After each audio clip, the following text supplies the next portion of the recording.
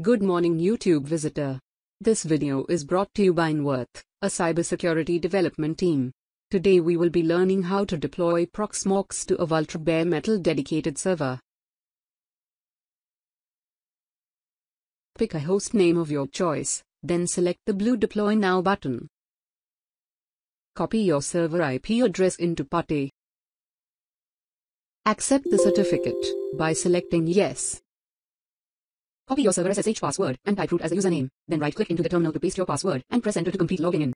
Right-click the download button and copy link to the ISO file. Use wget to download ISO to your server.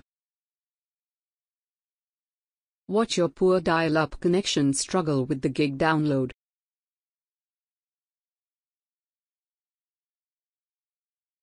Unmount /dev/sdb1.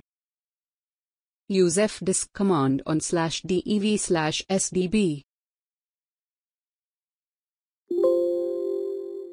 Press D as in Delta to clear the drive. Press W as in Whiskey to write changes.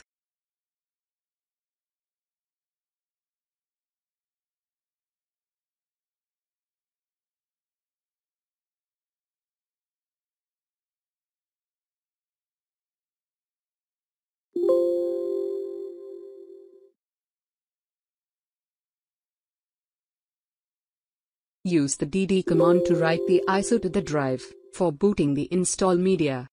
Using NC against Termbin allows us to take our history of Linux command entry with us, as we will be overwriting this drive shortly. Keep tapping the F11 key to enter boot selection from Vultr console. Use down arrow key to select UEFI-OS for boot. Tap Enter to continue with Proxmox VE installation. Using the Tab key, press until you see I agree highlight, then press Enter. Use Shift plus Tab to go backwards if passed. Continue using Tab and Enter to move forward. You may also use the spacebar and arrow keys for interacting. Select a strong password, enter your email, and next. If you have a FQDN, enter this or continue.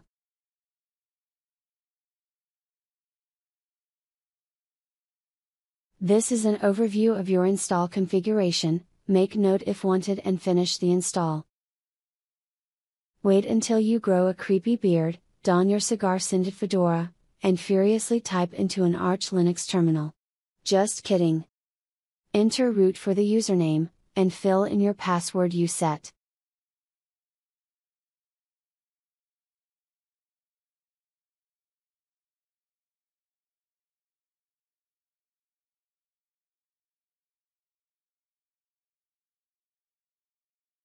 I am using Nmap to find the Proxmox Web UI port number.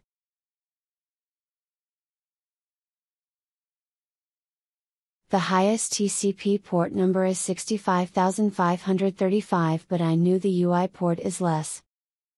8006 is the port number for Proxmox's Web UI. You must access this via HTTPS.